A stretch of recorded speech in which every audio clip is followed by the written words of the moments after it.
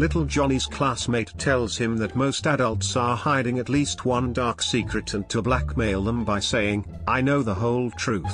Little Johnny decides to go home and try it out on his mother, and he tells her, "I know the whole truth." His mother hands him $20 and says, "Just don't tell your father." The boy waits for his father to get home from work, and greets him with, "I know the whole truth." The father hands him $40 and says, "Don't say a word to your mother." The next day Johnny is on his way to school. He sees the mailman at his front door and greets him by saying, "I know the whole truth." The mailman immediately drops the mail, opens his arms, and says, "Then come give your daddy a great big hug."